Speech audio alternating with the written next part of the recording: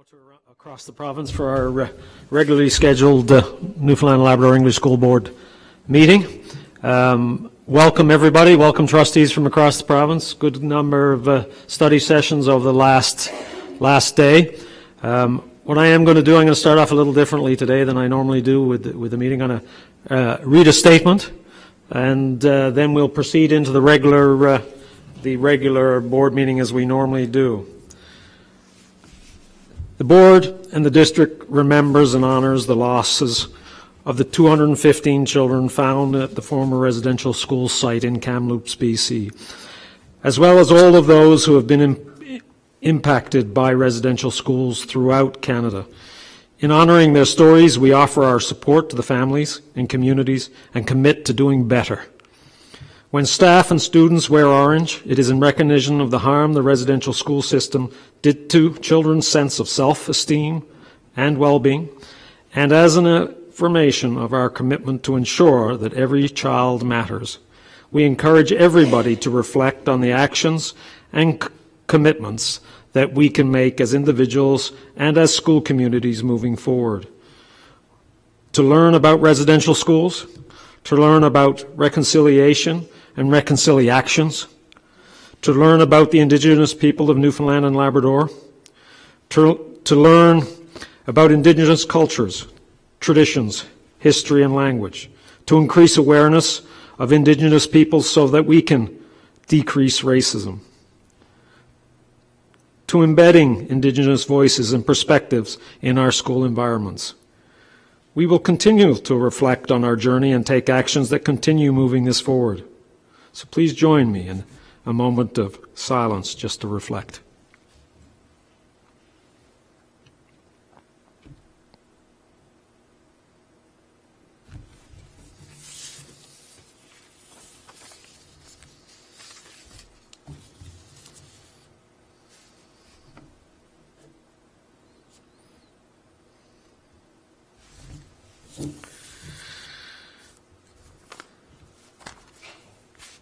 Thank you. So now we will proceed with the regular meeting. So can I get a motion to accept the agenda as presented? Moved by Trustee Wayne, seconded by Tom. All in favor? Aye. Those against? Motion carries. Thank you very much for that. So the first item of business, and as I say all the time, all these documents are circulated prior to the meeting, so the trustees have already had a chance to review it. So consideration of the minutes of the board meeting of April 24th, 2021. Any errors or omissions? Give you a second. Hearing none, can I get a motion to accept the minutes as presented? Moved by Pam, seconded by John George. All in favor? Those against? Motion carries. Thank you. One of the pieces, there is a business arising piece that came out, and it deals with Bayview primary closure. There's a motion, and I will defer the floor to the Vice Chair, Wayne Lee. Thank you, Mr. Chairman, and good afternoon. I would note that this issue has been discussed in the working session, so the preamble will be rather brief, but the trustees have been updated rather than there has been discussion. A notice was presented to the board on November 21st, 2020, that a motion would be brought to the board to vote on the closure of Bayview Primary. Bayview Primary is in Nippers Harbour, has not had any students in attendance since at least the amalgamation of the Newfoundland and Labrador English School District in 2013. Maintaining ownership and control of the building and land therefore poses a liability to the district while achieving no benefit. The town of Nippers Harbour has expressed interest in acquiring the building and property from the district. However, before this transfer can be executed, the school needs to be formally closed. The notice of motion to close was posted to the community on April 26, 2021, inviting input from anyone in the community on the potential closure. No one expressed interest in providing any feedback. As such, I bring the following motion. Whereas Bayview Primary in Nippers Harbour has not had children in attendance since at least June of 2013, and whereas maintaining ownership and control of the building and land therefore poses a liability to the district while providing no benefit, and whereas the town of Nippers Harbour has expressed interest in acquiring the building and property from the district to use for community purposes, be it therefore resolved that Bayview Primary will close effective June 12, 2021. Mr. Chairman, I so move. Thank you, Thank you, Wayne. Can I get a seconder for that motion? Seconded by Jean. Any discussion? Any further discussion? Hearing none. All in favor of the motion? Aye. Those against? Motion carries. Thank you for that. Thank you, Wayne. Next item of business is the number 5, which is the director's report. Tony? Thank you, Chair. Before I get into the formal part of the director's report, I think this is worthy of sharing. Take 4 minutes of your time, but it's a beautiful effort. The Holy Heart Chamber Choir launched the first of a 2-part musical project this week in concert with Juno-nominated local band Rum Ragged and award-winning composer, arranger, and musician Bill Brennan. The music video, The Banks of Newfoundland, was released Thursday. This project was made possible through a $10,000 grant from the Bruno Center for Excellence in Choral Music. It is a real testament of our efforts with group deep learning, certainly partnerships, leveraging digital, and pushing the envelope forward. So without further ado,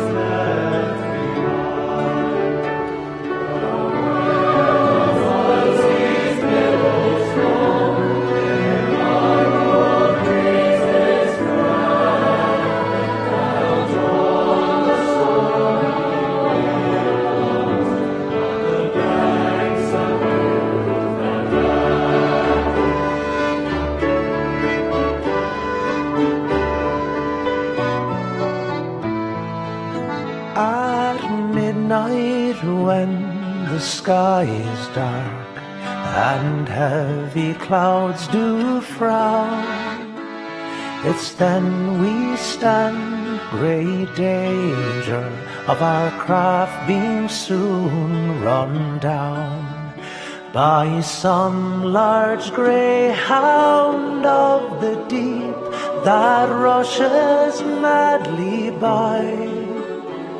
It's then that we entrust our lives to kind providence on high.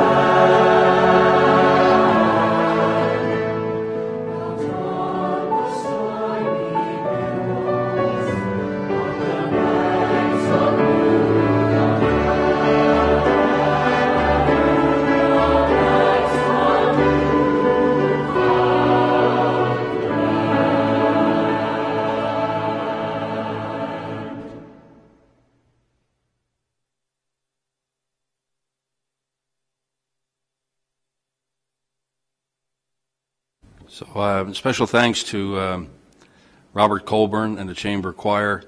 If you might remember, they gave us great relief at the beginning of the pandemic with their O Canada rendition, and now they're leading us out of the pandemic. So great stuff. Okay. All right.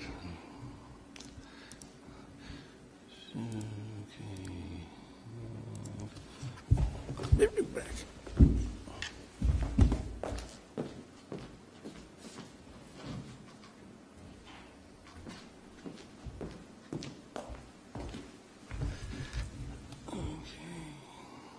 Oops, sorry.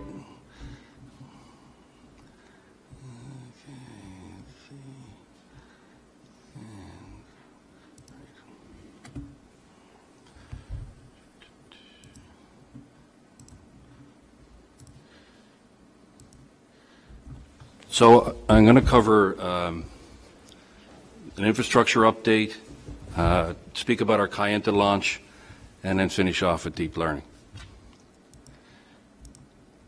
So in the infrastructure update, really good year for some students going back to new infrastructure. In Beta Spare, work is ongoing, and we're expecting that school, which was so terribly destroyed a number of years ago, is being replaced, and students will move in September 2021. In Coley's Point Primary, being replaced with new infrastructure, Bay Roberts Primary, and again, aiming to be in that facility for the start of the new school year. We have a Corner Brook Bus Depot, and we're expecting that to be completed anytime soon.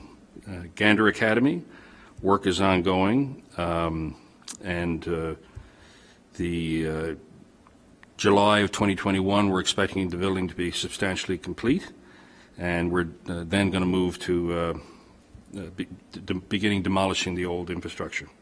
Paradise Intermediate, again, work is ongoing, and we are scheduled to open in September 2021. So drilling down a little bit, this is a Beta Spare Academy, which will have an enrollment of approximately 200, 51,000 square feet. Includes all of the modern facilities that you would expect in a new school. Next we have, and there's a good shot, a great place to be. What a beautiful view out the window of one of the new classrooms. I mentioned Coley's Point. We have Bay Roberts Primary.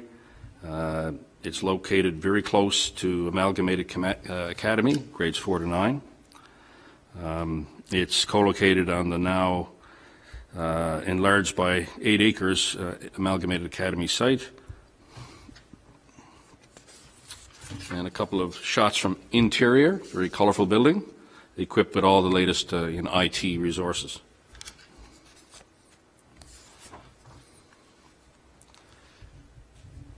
And we learn from every new design. This one has universal design with level entry, no barriers to access. Great to see. Corner Brook Bus Depot. This replaces a building that was destroyed by fire several years ago. And Gander Academy.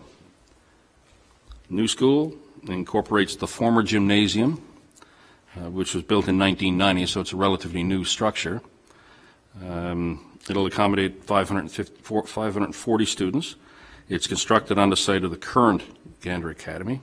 The original Gander Academy was constructed in 1957 with an extension built in 1971, and then of course the new gym added in 1990. So you've got your 29 classrooms and all of the modern facilities associated with new schools. Parking lot will be redeveloped, and of course the former building, less the gymnasium, will be demolished. You can see a section of the older structure there. And beautiful hallway in a bright modern school. State-of-the-art kitchen facilities.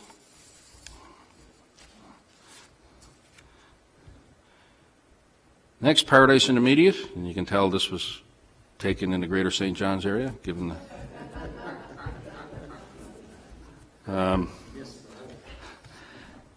It's adjacent to the municipally owned Diane Whalen Soccer Complex, which the students will be able to avail of, which is a great location. It's based off the design of Waterford Valley High, which many of you may be familiar with. But it was constructed in a Uke manner using the tilt-up method, where it's built on the ground and then tilt up.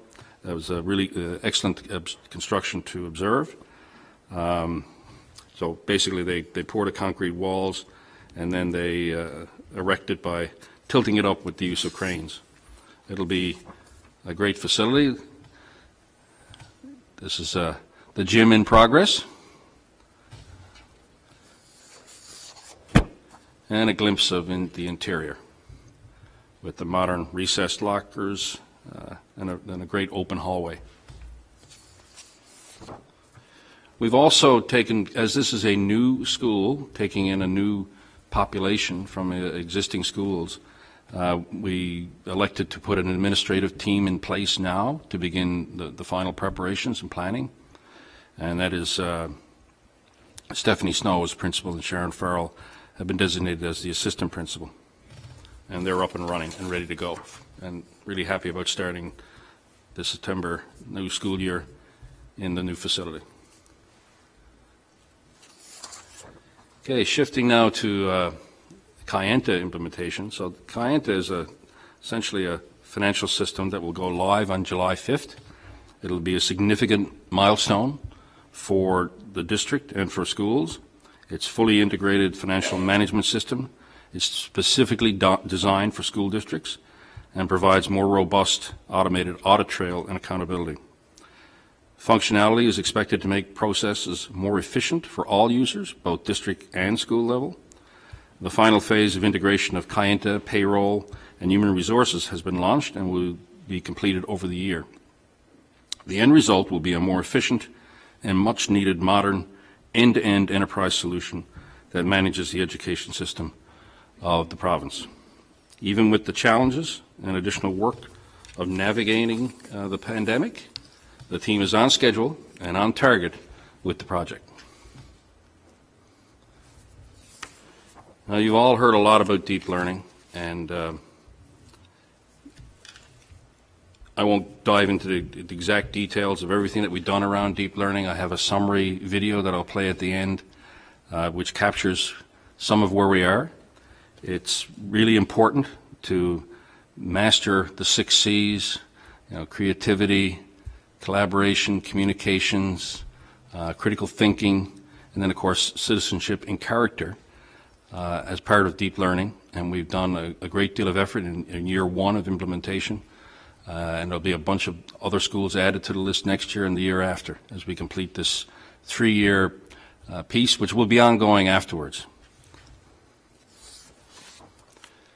We really want to do the best for our students and make them able to meet the challenges that are yet, some of the world problems that have yet to be exposed need to be solved by these people that will eventually inherit the work environment, all of our services, and curiosity, independent, thoughtful, productive citizens is our aim. We know that the modern workforce is going to require skill sets well beyond traditional capabilities, and having the ability to adapt for tasks and occupations and roles that are yet unknown is a huge piece of deep learning. This video I'm about to show, again, it's not a long video, and it's really centered around 2 schools and some student voice, but it does exemplify some of our progress this year.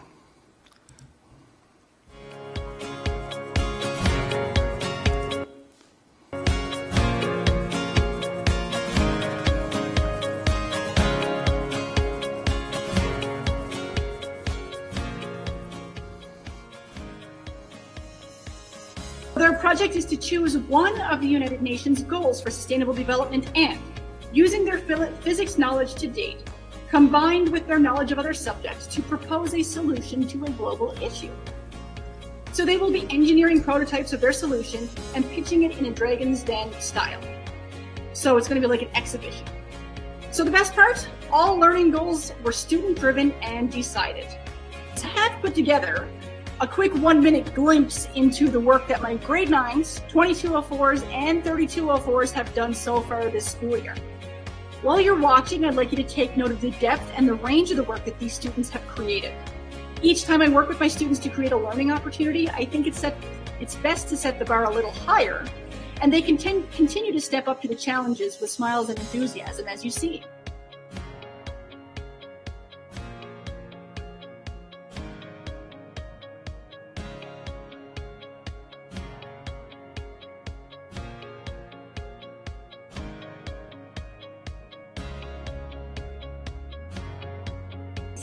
We create a collaborative space in the classroom, and we open up a doc or whatever they suggest at the moment, and we write goals for the week. Then the students select where their interest lies. So if we look at my current deep learning project, or our current deep learning project, which is on improving the community.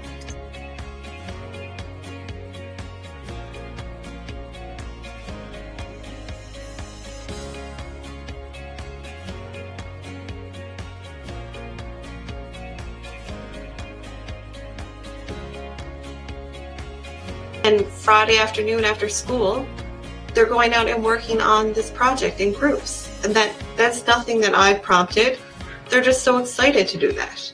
And then all of a sudden you have the community talking about it. And then you have the parents and families wanting to help. And we have our school council involved. And then it's just growing constantly. And it's been a real eye-opener for me as an educator. And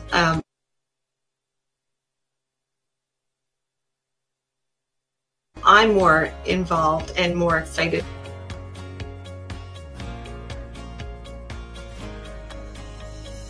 So what society might not always know or realize or see is that our economy is changing, and it's changing fast. So we now need creative, innovative thinkers in the workforce, and the fact that we are now training students for jobs that might not exist is very real. When you say good at learning, good at life, these skills then of advocating for yourself, advocating to improve with others, being a part of a community, a great citizen, they really do transfer into the rest of their lives. But they're now experiencing it right now. And what's more meaningful than that? So then once you learn that type of learning, it's not all sunshines and rainbows. We don't get everything we ask for. We're learning resilience, teamwork and citizenship. They're already good at learning, good at life, because they're being exposed to that now. And like I said, after you do create that kind of atmosphere in your classroom where you're working together or independently, you have choice, you know that your voice matters, then it's very difficult to revert back to something that's unauthentic.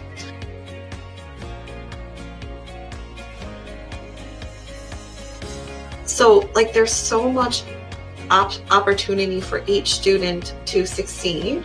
And if they don't know something, if they don't know how to use Minecraft for education, for example, they know how to advocate to ask a peer or ask Miss for help. And so, and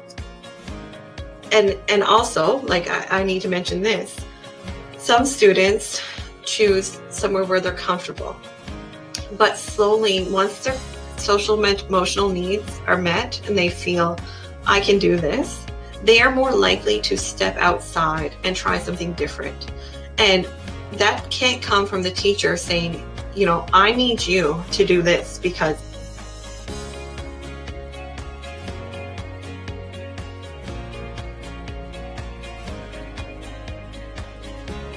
the number one thing I like is how we're allowed to take a project and turn it into literally anything, and it'll help us in the future without reading from a textbook and writing it on paper, because that does get boring after a while. And you might think, oh, this is only one class, what class is it classified as? It's classified as many. We've done math in it, we've done English, we've done social studies, we've done religion, we've done so much in this class, in this project. And it seems so fun, and it seems like the time passes so quickly. And I also like how the students can take a project and make it into this big thing. And it is really amazing how we have came up with such good ideas and the teachers have helped us, but it is our project. I've learned a lot doing deep learning projects this year. Not only learning about a new math skill or learning how to write a formal letter, but I've learned a lot about myself and my classmates. I've also learned a lot more about real life.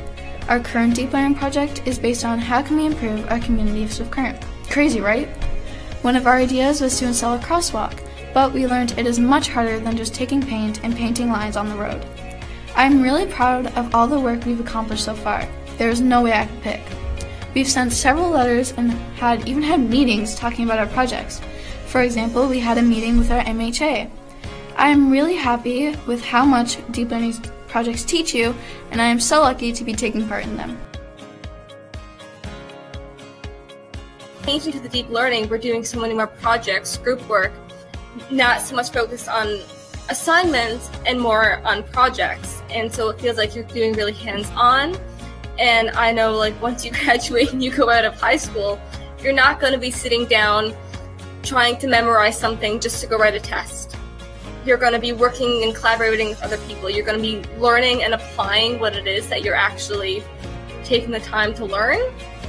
And I find for me that that was the biggest change. My biggest problem is that I second-guess myself way too much. And so this year, with collaborative group work, I definitely gained confidence with knowing that I knew what I was doing. I'm definitely the type of person that understands a topic better when I explain it to other people. So working within a group, if someone doesn't necessarily understand it as well, and I actually kind of understand it, then we work together to, we figure it out by working together, and that helps me.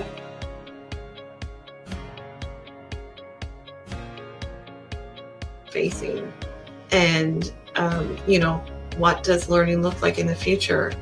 Well, it's certainly changing. So if we're doing what we've always have done, we when we know better, we do better. And I truly feel that I now know a different way to learn, and I've seen the benefits, and so I want to continue down this path. And I, when I listen to the feedback from the students, I know they too want to. And that's very, very evident from everything. This is the way school should be, and spreading it around and trying it out makes a difference, and your students will thank you.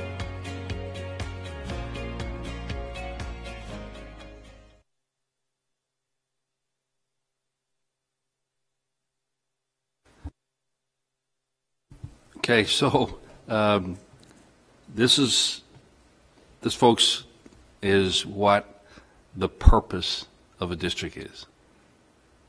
This is our purpose, to build capacity for this type of learning to take place, to give permission for this type of learning to take place.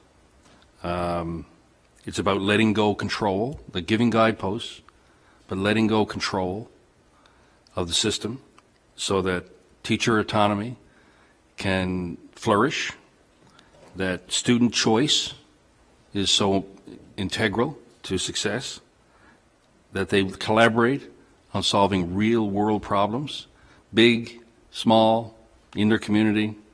This is something that a Carolyn Bennett can lead in a small community like Swift Current, or a medium-sized community with students at Crescent Collegiate, with the physics teacher, Lindsay, or a large high school in St. John's like Holy Heart of Mary. Doesn't matter. The student voice you heard in this is completely unscripted, not guided. It's their voice, authentic. The curricular outcomes are still covered, but these students are focusing on learning, as I'll quote one of the students, on learning versus memorizing. And this is a revolution in education. And it's going to create individuals in this province who will be able to lead into the future and make this province the very best possible place to live in and contribute to the world. Some of these videos and vignettes that were using are being shared around the world, are being used in training sessions in places like Ecuador or New Zealand or the Southern California states. It's incredible effort. I'm proud to be a part of it. At the end of the day, good at learning, good at life is going to hold our students in good stead, and I think we're going to bear the fruits of this well down the road, and we just need to keep our focus on it and support it. Thank you for board support. And if I can conclude as well, this year, coming out of a pandemic, has been a tremendous effort on the part of I'll channel Churchill a little bit here when he talks about never has so much been owed by so many to so few. Our teachers, our teacher and learning assistants, our administrators, all of the people that support in corporate services were able to be agile and nimble in doing the very best possible for our students in this last year of challenges. Very proud to be the CEO associated with people like that. So, and thank you for the board support. Mr. Chair, so ends my director's report, subject to any questions. Any questions around the table? Scott. Thank you, Mr. Chair. Tony, the inspiration for these projects, does it come exclusively from the students? And the slide, the topic that you referenced, the learning versus memorizing, I saw it on one of the slides, and that's a pretty complicated and complex subject compared to some other stuff. And is that something that students would have identified as an issue and put some work into it, or would have been prompted by staff? Oh, there's a collaboration here that happens between the teacher and the student. The very best projects and the very best processes are those that come from students, guided by their teachers. Like any, the other aspect of this that I should have referenced is we're encouraging failure in this. In other words, it's okay to go down one direction. You heard an example earlier today where students went to start a problem, thought they had a solution, only to run up against reality and to start over. And that's okay. We're encouraged. Failure is an option. So sometimes the student voice is better for the students to own it, try it, fail, go back with teacher guidance, try again, and move forward. So if it's done correctly, now the teacher is guiding the effort. It can't be frivolous activity. It has to be towards something that is going to look after the curricular outcomes that are expected to meet. So it's not a free-for-all. I think you heard it may have been Ms. Bennett in that video talk about it's not all sunshine, not all easy. Some of this is hard work, and some frustrations are there. But at the end of the day, the students are happy. You heard one student, I think, say it's so fun, and we want learning to be fun. We want students to be engaged, and we're really only starting. But already some of the exemplars that we're creating, as I alluded to, are being shared across a global network. The things that are happening here are being recognized. We're very proud of it, but it's not a competition. We're also taking things from Ottawa or Australia. We've been in numerous sessions with teachers from around the globe. They've got good ideas. We've got good ideas. We take them back. But to answer your question directly, the students having a huge say on the front end of the type of projects they're engaging on is really critical. Thank you, Tony. I would say from my point of view, and I have said it before, that sometimes when you're involved in organizations and you're working yourself to achieve a goal, and then the organization themselves presents a picture that you say, okay, what's going on here? Is something happening that I'm not totally and utterly aware of? And we always focus on student engagement and trying to make the curriculum more relevant to the students so that they can work in a current field that is something that's actually going to provide employment. And what I can say as the chair of, as long as I've sat in this chair, there's something exciting happening, and I can see it by the fact that students are getting excited and are engaged again, but also, just as importantly, teachers are getting excited and engaged again, with some even not going through the phases of retirement, delaying retirement, because they've come to a place where that sort of post-university or post-thing excitement about being in a classroom with kids is coming back into the program. Not only are the teachers getting excited, parents are starting to tie in. We're coming up with new relationships with different members of our sort of school communities that allow us to connect. So I must say, Tony, I thank you for your leadership with your senior crews right the way through the system on this. I think it speaks for itself when you get over up to 1,000 teachers volunteering to do PD, rather than having to, suggest that they do it, means that they're engaging, and that's because they want to engage. Everything goes further, lasts longer, and is better when you've got a team that's actually getting involved in the process. So again, thank you for your efforts in this, and it's certainly something that we need to make sure continues down the road, and something that'll certainly place Newfoundland and Labradorians in a high regard right across this country in the future. Thank you for that, Tony. The next piece on our agenda is the committee reports. The only, out of 6.1, 6.2, and 6.3, it's the Financial Committee that's had a session in between this and the last meeting. So I'm going to turn the floor over to Steve Tessier, the Chair of the Finance Committee, for the report. Thank you, Mr. Chair. This is, I've got 4 recommendations, 3 in the blanket, coming out of the Finance and Operations Committee meeting from June the 8th of 2021. Before I get into that, I'd like to take the opportunity to thank trustees Wayne Lee, Winston Carter, John George, Guy Elliott, and Ray Bennett for their time during that meeting, and the great discussions that we had to get to this point. Of course, Terry Hall and his staff for the extremely heavy lifting and all the hard work that they've done over the last while, trying to keep us all afloat and making sure that the kids are looked after and that the schools are in good shape. And really, we all, as a board, appreciate that. So thank you to you and your team, Terry. The first recommendation coming out of the Finance and Operations Committee report is the Lind Avenue in Grand Falls, Windsor. This is a quick claim. These are basically housekeeping items, Mr. Chair, that involve some properties that the board no longer requires. The first one is a motion that the board approve a quick claim on the former board office property on Lind Avenue in Grand Falls, Windsor, as recommended by the Finance and Operations Committee, subject to ministerial approval. So moved. Thank you, Steve. Seconder, John George. Questions? Hearing none, all in favor of the motion? Those against?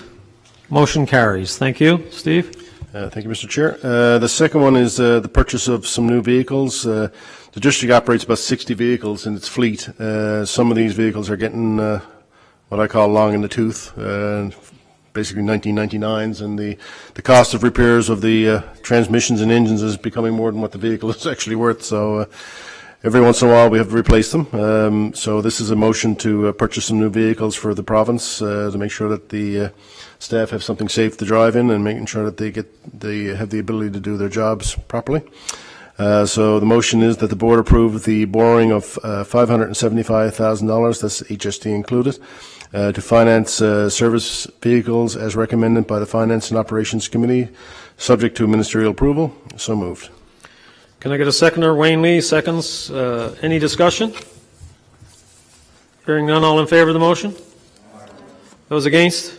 Motion carries. And again, this next motion is regarding the school review policy, and it's cleaning up some of the legal language inside of that policy itself. In regards to the definition of what a school is, we have a couple of buildings around the province that are no longer schools in terms of they have no children or no teachers or no principals or no staff operating them. So in virtue of that, we have to just change some of the language here to make sure that we can dispose of the assets. The motion is that the board approve the addition of the following definition of the policy, Gov-104, School Review, School per Schools Act 1997. So moved. Can I get a seconder? Winston Carter, seconds. Discussion? Hearing none. All in favor? Those against? Motion carries. Thank you. And then just a blanket recommendation that the board approve the Finance and Operations Committee report of June the 8th, 2021, as presented. So moved. Seconder? Seconded by Wince. Carter? Discussion? Hearing none. All in favor? Those against? Motion carries. Thank you, Steve. Thank you for the work that you've done there. That completes the committee report section on the standing committees. New business. We're going to get a report from the Education Foundation, and it's going to be presented by our newly minted chair, Trustee Butt. Thank you, Mr. Chair. The Newfoundland Education Foundation met on May 5th via Zoom, and I'm just going to summarize the main points from the meeting. The first order of business was a call for a nomination for chair. Mr. Thomas Kendall had kindly filled the position as chair of the Newfoundland Labrador Education Foundation Board for the past 2 years. Thank you very much, Mr. Kendall. So as an election of a new chair was required by the NLEF bylaws, which indicate the term for the position of the chair is 2 years. So Terry Hall proceeded as acting chair to oversee the nomination process. I was the only one nominated, and I accepted the nomination and consequently the position of chair. And I'm looking forward to that over the next couple of years. The next order of business, was a discussion item, and we were presented with the results from a thought exchange for future funding considerations for the foundation. Student inequity was highlighted as an issue during the development of the district's 2020-23 strategic plan. As a result, the district included an indicator to address inequities through a review of the allocation model of funds dispersed by the Education Foundation. So the district conducted that thought exchange in January 2020 in order to gain feedback on the disbursement of funds collected from the staff 50/50 payroll. And this report can be accessed via a link that's provided in your document that was provided to all of us. Elaine provided all of us in our package. The report provides an overview of participants and their interest in joining the payroll deduction and areas that they feel are worthy of support with the funds that are collected. So the couple of initiatives that I will get to now stem from feedback from the employees via that thought exchange process. And it's actually hoped that these changes to the disbursement of the NLEF funds may entice more employees to actually join the 50/50 draw and increase our funds available for disbursement.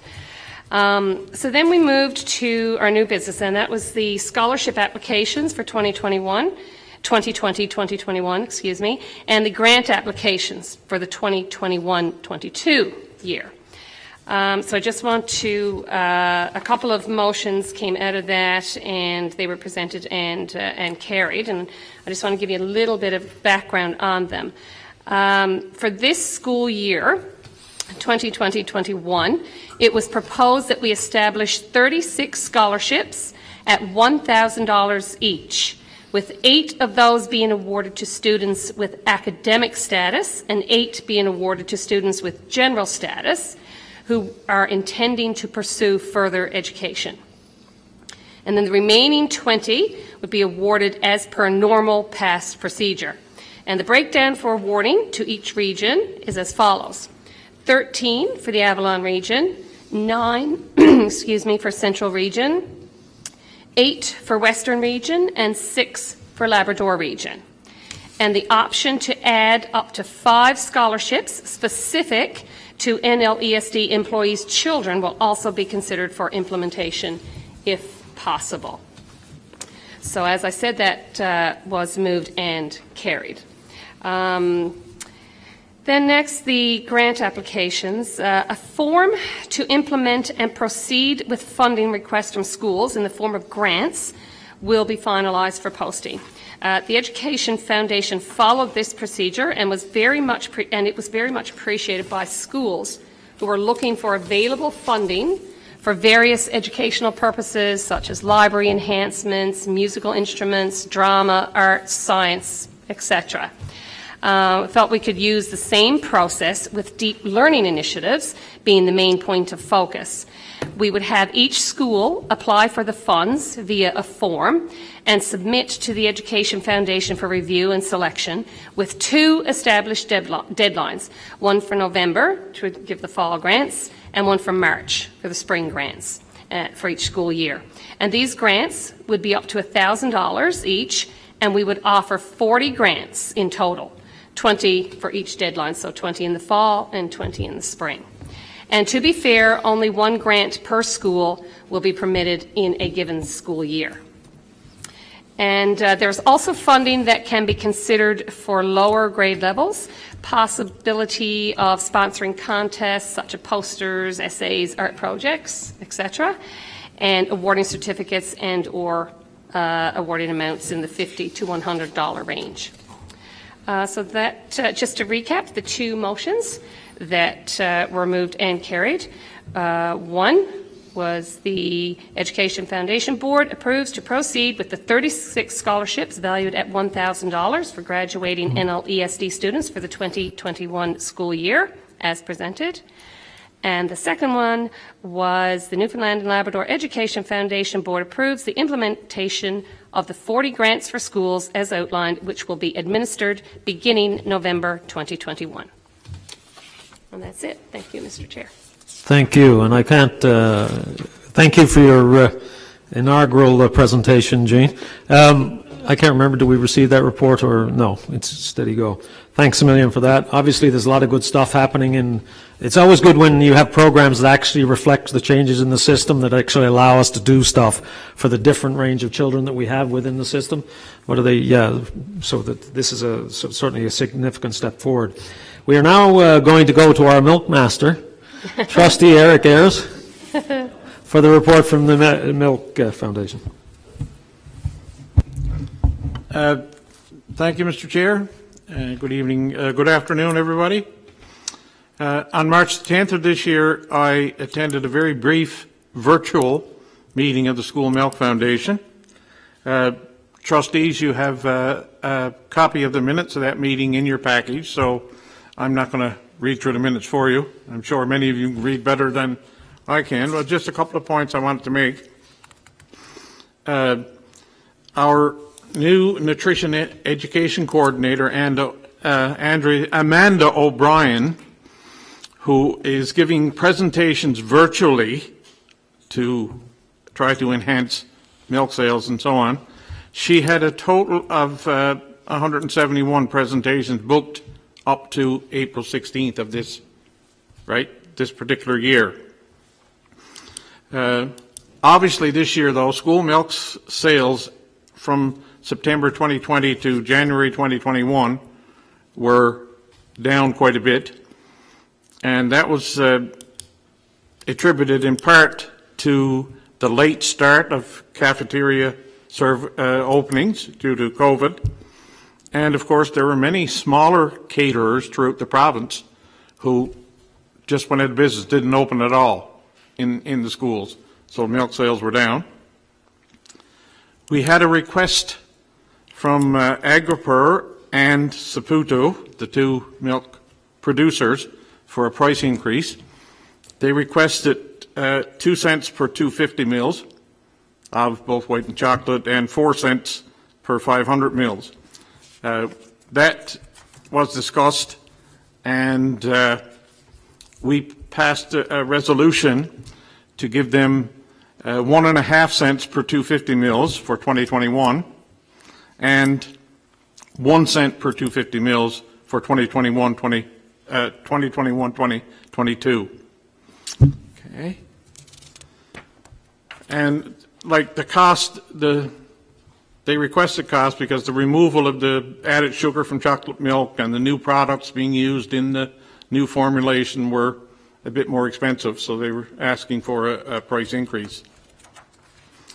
And and it's still ongoing, the directors are looking at a harassment prevention plan. We have that, and we are going through it and suggesting changes or whatever, and that will be up for approval at our next meeting. That's it. Although I would suggest that everybody choose milk as their beverage of choice this afternoon. He's drunk the Kool-Aid. Anyway, I'd like to move that the board accept that report. Okay. Thank you very much, Eric, for that. Any questions for Eric? Hearing none, can I get a second to accept the report? Seconded by Tom.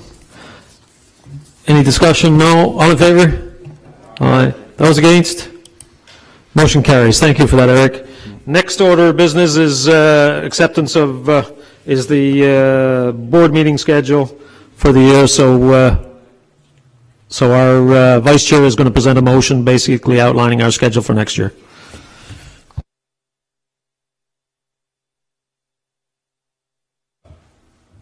First of all, thank you for the warning. The meeting schedule as proposed in the document sent around would be for the 2021-22 year from September to June. I so move, Mr. Chairman, begging a seconder. Seconded by Steve. Discussion. I'm just going to say, as one of the deep learning principles, as a trustee sitting around the table, I would sure think you should be prepared for anything. But anyway. I do believe Scott has a question for. Thank you, Mr. Chair. I don't think that you or anybody else will be surprised to hear that I'm going to vote against the proposed the motion for the proposed schedule. I'm sure that you're sick of me talking about it because I'm sick of talking about it. But I think we need to catch up with the times. Everything that happens globally is being done differently, and the way we conduct our business as a board has remained the same. When we started out, we had 4 meetings. We're up to 6 meetings in St. John's, in-person meetings. There's several reasons why we should change the way we do things. It's expensive. We spend about $125,000 a year for trustee travel to these meetings. The pandemic has made a lot of difference to the way that some of us are able to get to these meetings. You know, when we started out back in 2016, I could fly out of St. Anthony 7 days a week and go back to St. Anthony from St. John's 7 days a week. Now it consumes as much as 4 or 5 days of my time. So I think that's a consideration. Government has been functioning, you know, virtually, federally. Healthcare providers are treating patients virtually. And we seem to be reluctant to switch to this model, at least a hybrid model of our meeting structure. The other concern that I have about the way that we do that is that it eliminates some people from being involved. It's prohibitive. And if I were, you know, still raising my family up in northern Newfoundland, and both myself and my wife were working, I wouldn't be able to be involved like the rest of the trustees because the way that we're structured doesn't allow for that. This is a group that's the way we do this is designed for people that have left the workforce voluntarily or involuntarily, and have the time to commit to it. But to be fully engaged as a parent of school-aged children, if you don't live in the St. John's area, the way that we do this prohibits that. And I think that we should be more open to change. One of the slides that we were presented by staff after lunch talked about the words equal and equitable. And I think we should look at this through that lens. And we'll all attend 6 meetings, but it's not done in an equitable way. And I think that we need to change that. Thank you, Scott. You're right. You've spoken eloquently on this issue a number of times over the past. We've had detailed discussions with all the trustees around the table. And in order to move an organization like this forward, you have to listen to the sort of communal wisdom of the full group on how we can move forward. They have made the trustees have made a decision on how to conduct our meetings. It's not a requirement for all trustees to be at the table at these meetings. You certainly have your individual right to tie in virtually if you so wish, or you can participate in person, because there are certain discussion points that you do need those in-person pieces, and this gives us the flexibility to do that. So are there any further discussions or commentary before we vote on the schedule? Kevin. Mr. Chair, I concur with Mr. Burden's analysis here. We had an in-depth look at how much it would cost to not do this, and I look at this and I say 6 meetings in St. John's. The fiscal reality of doing this has to be greater than the fiscal reality of accessing a license which the board owns and is paid for. We all had a discussion here at the last minute 2 meetings ago. I wasn't here until last one. I was on Zoom. And people started saying, yeah, I got to drive 3 hours here and spend 4 days. I got to spend 2.5 hours here and spend 2 days.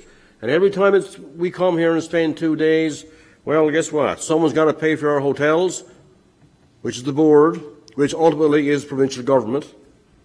Someone's got to pay for our gas and our transportation and our meals. Or we can sit off in our living rooms or our dens or wherever else we want to be and cost the government nothing. And there's my point. Not just that we need to be with the times. Not just that, as Scott said, yeah, you've got to be somebody who's retired or unemployed to put this time in. For someone who doesn't need to be at a job. Look at all the people who could be on this board, who can't be because they got jobs to do. You're an exception, sir. You have a very patient employer, I must say, to allow you to travel out of Goose Bay as much as you do. And I'm sure you're thankful for that. But imagine if we were all in that position. That's the piece. I don't mind the 6 meetings. I don't mind the actual dates. It's the required location. And let's face it, as Granway said, we all had the choice to either go on Zoom or come into St. John's. Look at us. We all came to St. John's. But if this schedule said meetings A, B, C, and D were Zoom, there'd be none of us get off our chairs and come to St. John's. And we'd save the province money. We could take that money and put it into the schools for the children. And there's my point. Thank you, sir. Any further trustees like to? Okay, Trustee Lee. Thank you, Mr. Chairman. As usual, we're a victim of geography. The province's population is asymmetrical, and the vast majority of the population is on the Avalon. So this is not a new quandary. This is one faced by boards and various other organizations over time. The only difference between now and the past is the availability of Zoom. I'm very much afraid, though, that there is a bit of a false equivalency frequently drawn between these. I'm not saying it's being done here, but to say that we are here and we could be in our living rooms implies that there is an equivalent experience of the two. That is to say, if Ray were online, he would be in his 7th or 8th hour now, looking at a total of 13 hours on Zoom. Simply put, it doesn't work. Zoom has proved to be a boon for smaller groups with very limited agendas, but for the scope and the number of things facing us, it is simply not an equivalent. So therefore, any financial equivalency doesn't hold water. It isn't true at all. We've discussed this at length at Finance and Operations, and the consensus there and the consensus at our board up to this point was that while there are obvious problems with this, it's always been that way and likely always will be. And that the best we can do, in other words, we don't want the perfect to be the enemy of the good. Simply because it can't be perfect doesn't mean we don't go with it. So I'm suggesting that as the Finance and Operations Committee recommendations go, we stay with the status quo. Thank you. Thank you, Mr. Lee. We're going around the table. Scott, you've already had the discussion point that you've had. You've articulated your point, so we want to get everyone at the table the opportunity to have the same piece.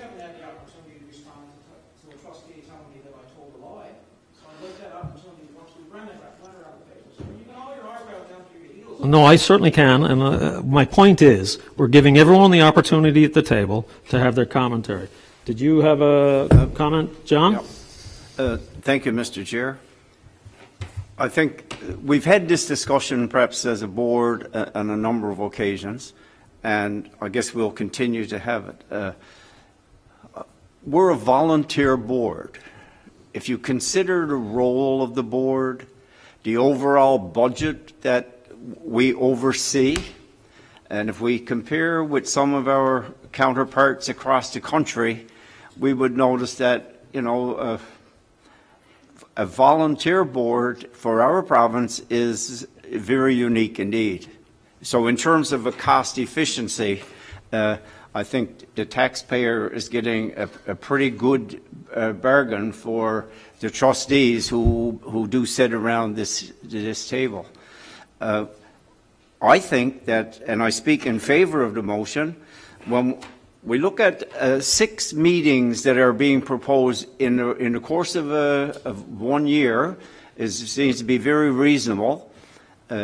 We strike a balance because we do use the technology that we have available for our committee meetings are all held by Zoom. Our special updates of the board are again done through the technology and Zoom. We have the ability to move our board meetings throughout the province if there happens to be a need to do so. But when we looked at the cost and why St. John's is listed, because this is our corporate headquarters.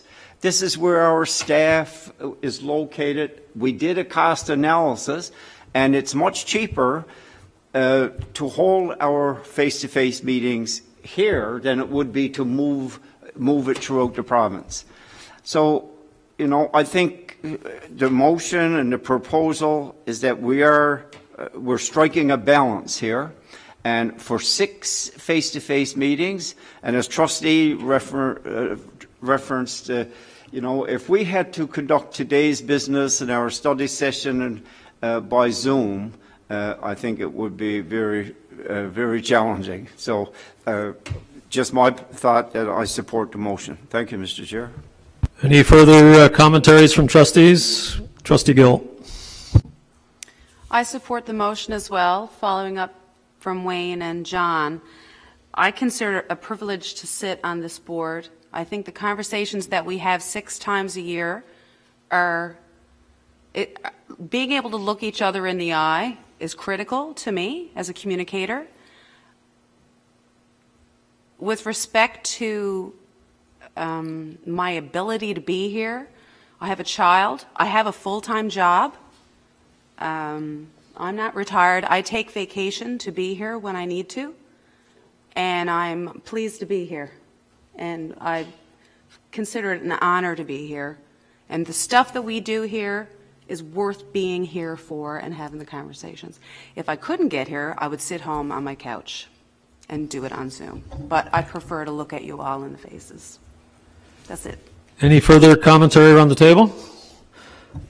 We're going to go back to you one more time, Scott. Mr. Chair, the Vice Chair, trustee for Zone 6, said that something wasn't true. So if it's not true, I guess it's a lie when you're talking about cost savings. No, don't go looking at me like that. My last travel Point of order, Mr. Chairman. I said no such thing.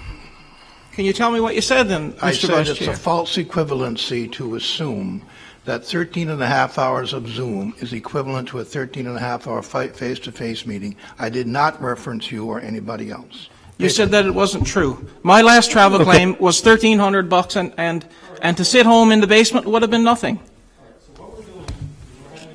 We're having a discussion about the motion on the table. Do we have any further discussions about the motion on the table? If not, I'm going to call the vote. What? Yes, there was. Wayne moved the motion to accept the schedule. All right. And the seconder was who, Elaine? Trustee Tessier was the seconder. So we've had discussion around the table. I'm going to move the motion. All in favor of the motion? Those against? So 2 against and the rest of the trustees in 4. Therefore, the motion moves forward. Thank you very much. The next item on the business is 7.5, which is the Raymond Ward Memorial, and I'm going to turn the floor to the Vice Chair. Thank you, Mr. Chairman.